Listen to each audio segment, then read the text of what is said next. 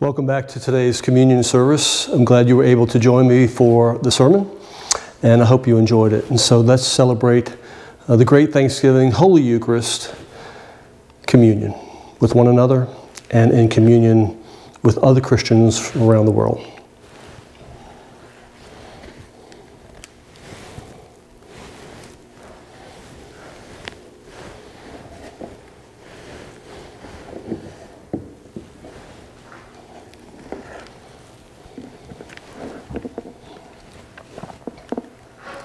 Hear the good news. Christ our Lord invites to his table all who love him, who earnestly repent of their sin and seek to live in peace with one another. Therefore, let us confess our sin before God and one another. Merciful God, we confess that we have not loved you with our whole heart. We have failed to be an obedient church. We have not done your will. We have broken your law. We have rebelled against your love. We have not loved our neighbors, and we have not heard the cry of the needy. Forgive us, we pray. Free us for joyful obedience through Jesus Christ our Lord. Amen.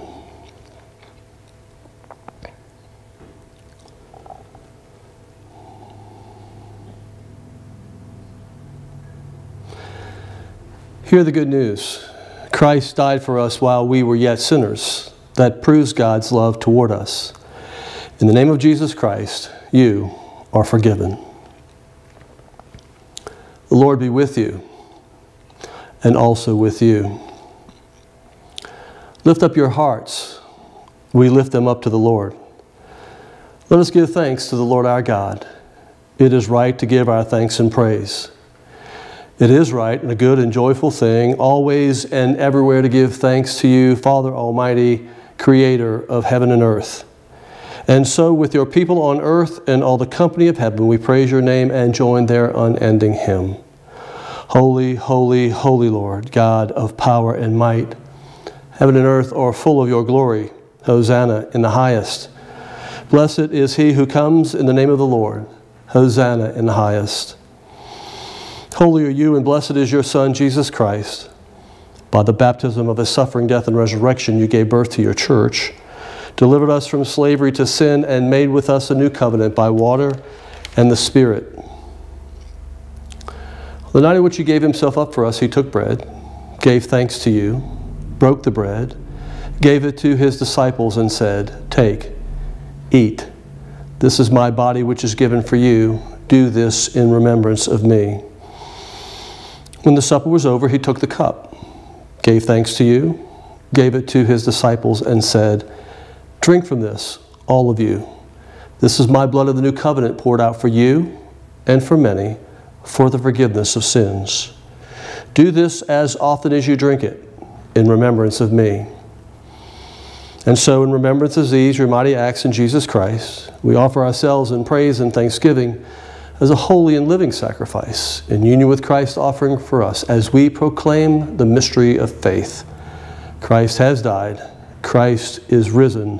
Christ will come again. Pour out your Holy Spirit on us gathered here and on you at your place of worship in your home.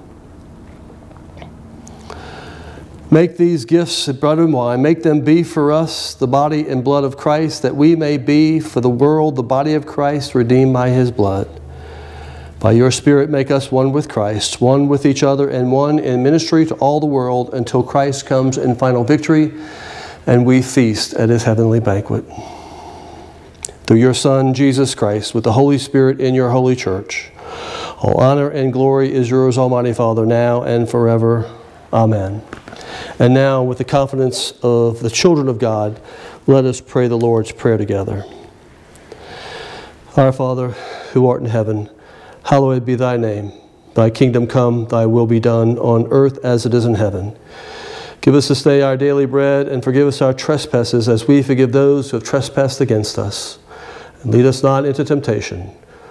For thine is the kingdom, the power, and the glory, forever and ever. Amen. We, who are one body, the North Cross body of Christ, in communion with the larger body of Christ in Christendom across the world. And this is one loaf. When we break this bread, is it not a means of sharing in the broken body of Christ for our salvation? Christ freely breaks himself apart for the creation that he created, you and I. We partake in Christ. We enter into the sheep pen through the sheep gate. And our lives are changed and transformed forever. We, in return for that abundant life given back to us, we now go out and break ourselves apart for as many people as we possibly can, telling them the good news of Jesus Christ until we take our last breath. When we give thanks over the cup, is it not a means of sharing in the shed blood of Christ that was poured out for us? So Christ's body is broken and he is poured out. He is broken and his unconditional love is poured out over all humanity. His unconditional love pours inside of you, and that unconditional love ought to pour out of you. And there should be no impedance to that flow. This is the Lord's table. This is not the Methodist table. All are welcome to receive communion this morning. It doesn't matter whether you're a member of the church that I serve, North Cross, or any church. All are welcome to receive communion, this table of grace that was set by Jesus himself. We serve by intinction. You will do this at your homes. We'll take a piece of bread and then say, this is the body of Christ broken for you. And then you will take the cup and say, this is the blood of Christ that was shed for you. You'll dip the bread into the grape juice, and then you partake both elements at the same time. Some people have asked me, why don't we serve wine? We serve the unfermented fruit of the vine out of sensitivity for those who may have special needs in our congregation, and certainly out of sensitivity for our children. And so that's why we do that.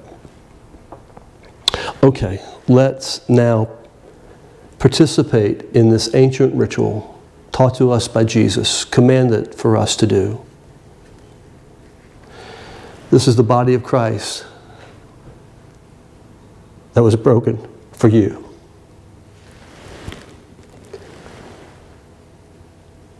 This is the blood of Christ that was shed for you.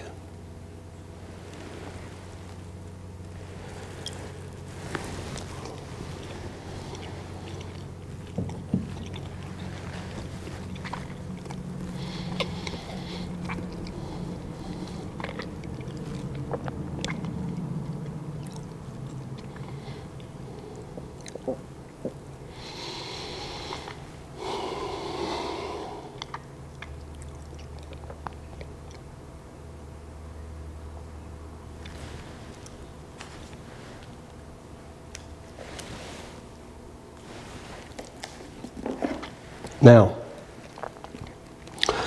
go forth in peace.